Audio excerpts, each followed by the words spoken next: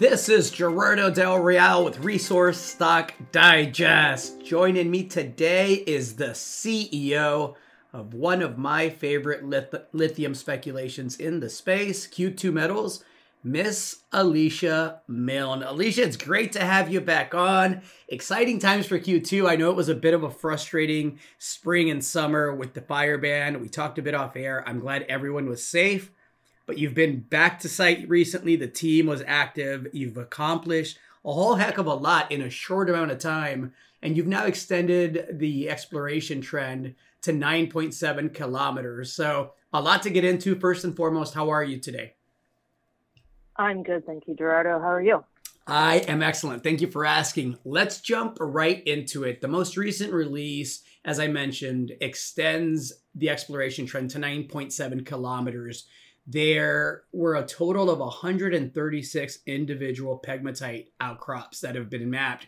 And the part that was really interesting to me is that there were 4 new spodumene pegmatite occurrences that had been discovered, but 3 of those were located between 2 previously known mineralized zones, which I think obviously speaks to the potential continuity of the system, which is going to be important if you're able to prove up some scale. Can you speak to what the team saw and just how you were able to get so much done in the short amount of time that you were there?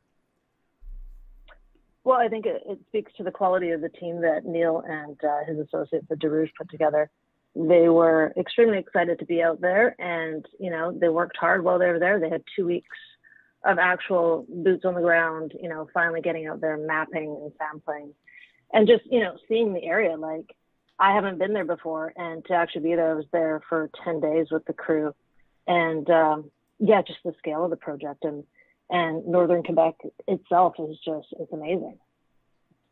Obviously, there's, you know, the elephant in the room is Patriot battery metals. And you know, I've been on record saying, look, Patriot and Corvette is unique, right? But I have also been on record saying that I think the next significant discovery that comes out of James Bay is going to be at MIA, and it's going to be delivered by the Q2 team. So speaking to the quality of the people working on the project and the quality of the project, when do we get to see those drills turning? I know you're on a bit of a pause here until mid-October, but are we ready to go with contractors and drills and getting to it as soon as you're able to?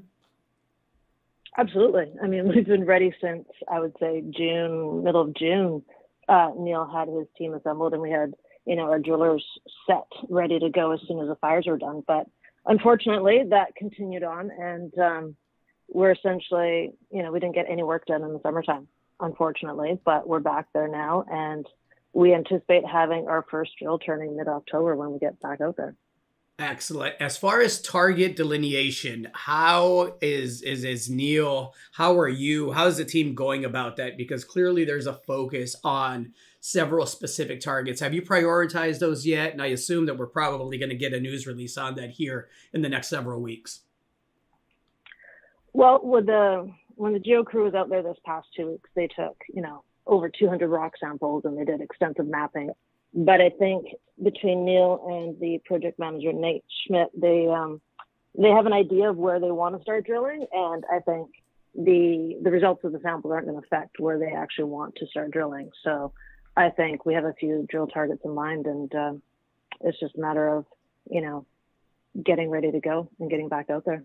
Excellent. Well, Alicia, it's great to have you on. I'm excited to see the drills turning. I can't wait to see what the initial results look like. Looking forward to having you back on. Anything else to add to that?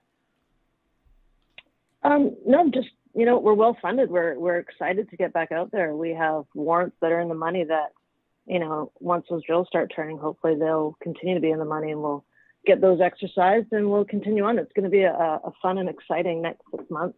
Looking forward to it.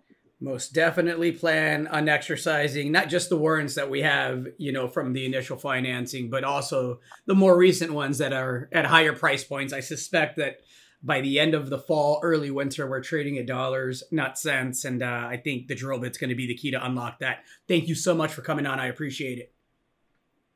Thank you, Gerardo, for having me. Hey everybody, Gerardo Del Real here. If you're enjoying the content that you just saw, you can let us know in 3 simple steps. hit the like button, hit the subscribe button, and please share across your network and on social media. Take care, everybody.